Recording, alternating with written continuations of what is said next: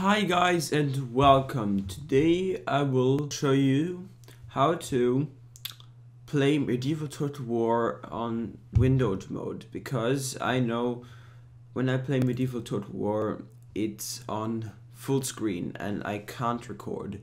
And for example, if it's an example now, you should work, for example, on your maths homework, but you play Medieval Total War and your parents come into your room, and you have to, and if it's on full screen you have to really quick quit the game. But if you have on windowed, you can just go onto your toolbar and close it. So that's one good thing. And the second good part about a windowed Medieval Total War is that you can record how to play it. So there are many ways how to window it, or how to play it in windowed mode, and it didn't work for me all the time. So I think the thing is, you have to find your Medieval Total War folder. So there is a way here, detailed, I think, no, in general, you have to find your Medieval Total War folder. So you'll go onto your, it should be on your disk C local disk if you have one disk, but I have two because I have one SSD and one HDD. Yeah.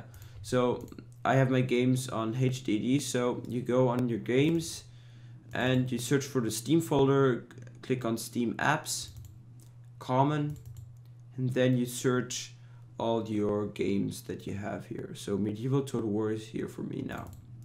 So then you have all of this here, so your folder. So you see here that this is all the folder here, and you'll have to search for the medieval2.preferences folder. You double click on it and then you'll get a notepad, or if you don't have Notepad you should open it on Windows. Just right click, open with, and then you, if this doesn't open here, just more options, and then you search for, or look for another app on this PC, and then you search for a Notepad. But I did it already, so I double click on it and this appears now. Yeah, this appears. So I'll show you. So this is all the preferences that is on Medieval 2 Total War. So you have to scroll down until the video here, so the video section. I'll put the way how I did it in the link in the description, so you can look after it. So you have to go to the video video part here and just scroll down, and then you see widescreen equals 0, and then underneath you write windowed space equals, and then a space true. So this will allow, or this will be, so this will enable, sorry, you to play Medieval Total War on windowed. So that's good. Then you go on save, not in save as, but on save. You close it, and then you right click on it.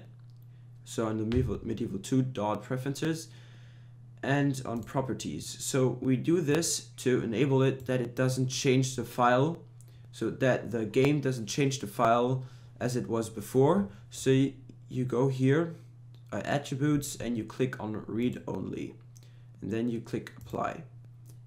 So this we enabled now, that we can play Medieval Total War as long as we can on windowed without changing anything here.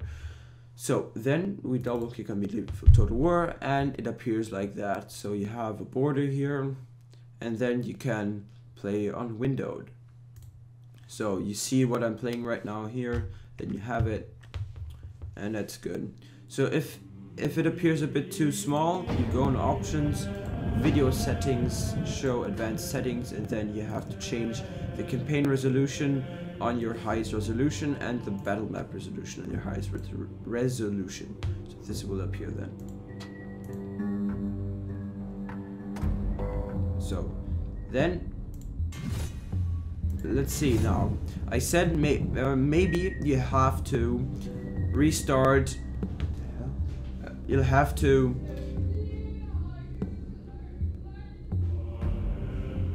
sorry about that, that was my sister. So sometimes it doesn't work with you with a read only, sometimes it doesn't work, so you have to. So sometimes it doesn't work for you out, so you so you have to write or do the same process as I did right now on every time you play Medieval Total Wars. So but I'll see if it works now for me. So I double click again. And yeah, it worked.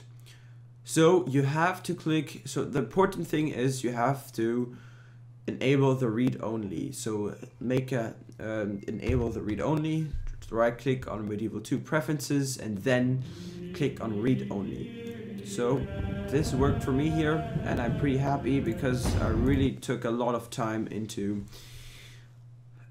finding out to do it, and I hope I helped you because there aren't any good videos how to show it to you or show it. So I hope you enjoyed it, and I would love if you would check out my other videos and subscribe for more maybe how-tos videos and other videos, for example let's plays.